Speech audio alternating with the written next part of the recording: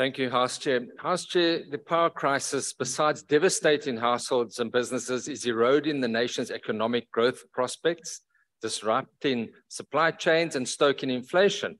And public anger is understandably growing with government's inability to deal with this crisis. The average citizen just wants the load shedding not only to be reduced, but to be removed. It is having an increased negative impact also on the nation's psyche, on the citizens' mental health. And this is deeply concerning to the ACDP. Now, this situation has to be considered against the background of this bill today, a background of 254 billion rand, basically a bailout to Eskom.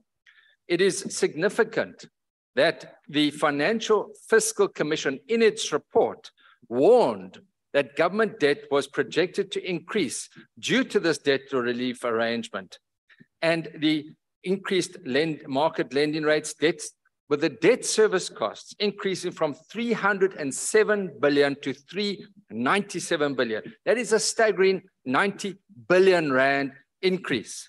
Now, the ACDP shares concerns that have been expressed. And yes, one does seem to feel between a rock and a hard place, given this bailout.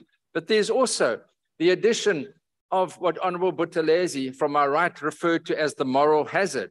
The moral hazard applies in two regards in this matter. Firstly, Eskom saying, well, we've got another 254 billion rand that will suffice for the time being. And there is a little loophole here where it says no new borrowing will be allowed until the end of debt relief unless the minister grants it. So there's another loophole for further bailouts. And of course, the second moral hazard relates to municipal debts, which at this stage reach or amount for 57 billion rand, also being written off. This again creates a bad precedent.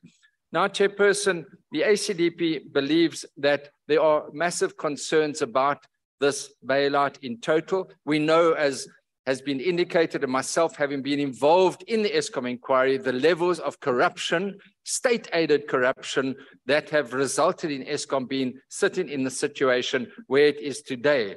We are deeply concerned about the impact that this bailout will have on government debt service costs. We will see today the Reserve Bank has just hiked our interest rates again by 50 basis points.